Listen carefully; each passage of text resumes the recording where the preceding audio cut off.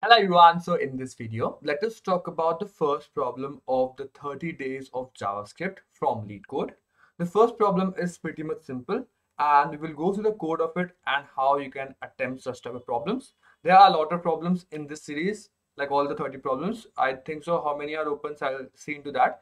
But I'll try to cover all the problems one by one in this particular playlist. So stay tuned on this particular channel. The first problem goes like this, that you have to create a hello world function. So the problem statement goes like this, that you have to write a function, create hello world, which should return a new function that always return hello world. Okay, so this is a function which in turn returns a function. So this function should return a function. That function should return hello world and all the calling. Okay, so that is the beauty of JavaScript, that you can return a function from a function itself.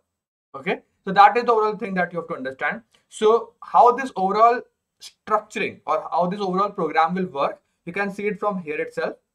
What you can see here is that we have to create a create hello world function, which will be a function. As you can see, there is an open and close parenthesis, so it's a function.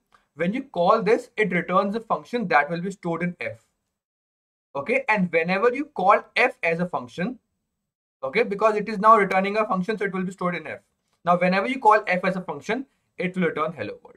Whenever you call f like this, whenever, it will return hello world. That is the overall idea. So in pretty much simple terms, you have to understand some basic concepts of JavaScript to understand and go through this overall playlist. I will make separate videos in more details about JavaScript, but in this particular one, I will directly go on like how you can approach such problems. What you can see here is that this should return a function. Okay, so we will just make it equal to a function itself, as you can see. Okay, and because it should return a function, it should return a function itself. So this should return a function, and what that function should do, that function should return hello world in every and each of its iteration. Pretty much simple.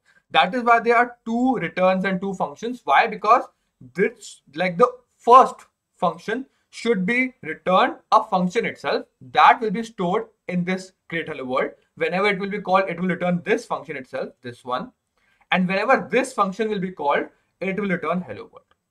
Okay, that is the overall beauty of JavaScript, and you can return it, you can use it. This arguments is not useful here, because if you are passing any arguments, you can take these arguments in the consideration of this particular function and do some operations, but it is not required as of now. You can also remove them. This is just in the starter template of this particular program, that is why it is here, but this is not required actually also here. So you can just take this function and run hello world from this, and that's it. And when this complete function is done, you have to run this using this commented part. If you are using some ID of your own, or maybe you want to do it on some online ID or your offline ID, you can first write down this function, and to call this function, you will have to write down these two lines in the commented part. Okay, that is the overall idea for the first problem of JavaScript in 30 days. So I will see you in the next one. Till then, keep coding, and if you have any doubts, you can pin down in the comment box of this particular problem. I'll see you in the next one. Till keep coding, and bye.